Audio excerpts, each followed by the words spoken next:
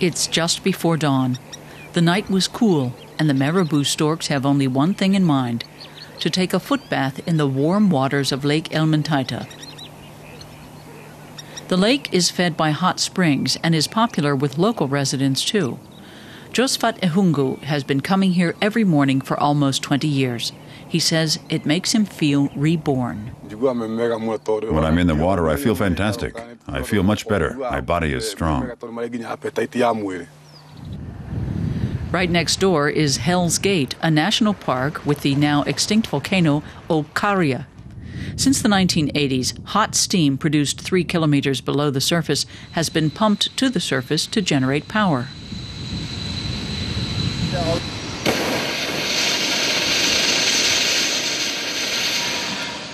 Ernst Mabwa heads up a new power plant here called Olkaria 3. It was completed at the end of 2008 and is Africa's first privately owned geothermal power plant. The geothermal resource in this area is estimated at between 3,500 to 4,500 megawatts. The consumption of power in the country is currently at a maximum of 1,180 megawatts.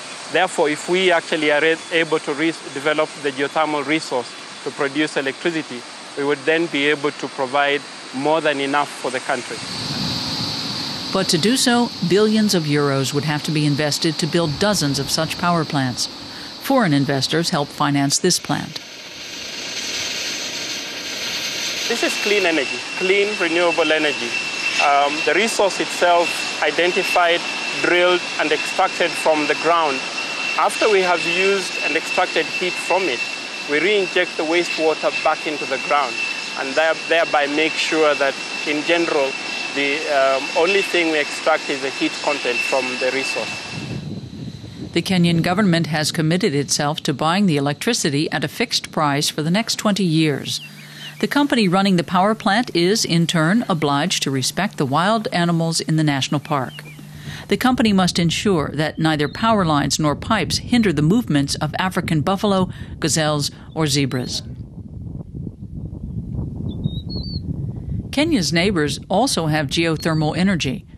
So could Olkaria 3 soon provide a model for all of East Africa?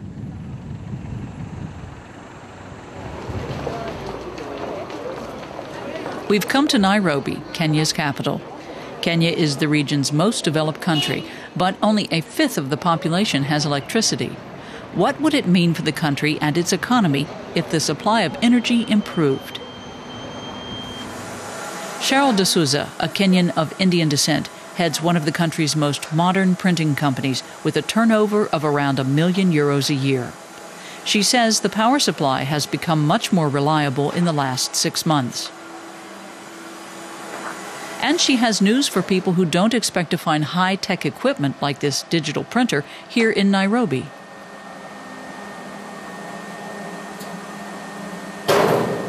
That is an overseas perception, and I mean, we've come across it many times when we go for exhibitions. We find people thinking, you come from Africa, are you sure?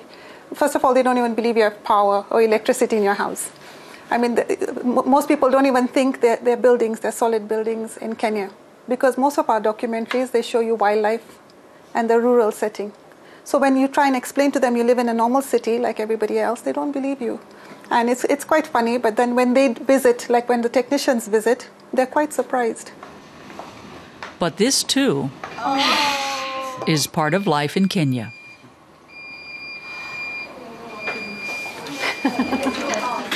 Power outages.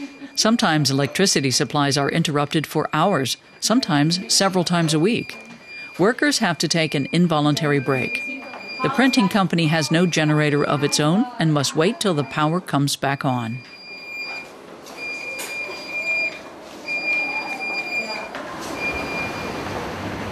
That can't happen to Eric Kaleya, who represents DEG, a German development institution in Kenya.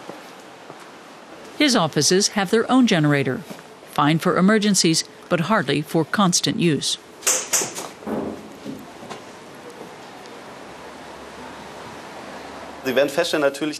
As you can see, these are diesel-powered generators, so they're expensive, of course, and they produce CO2 emissions.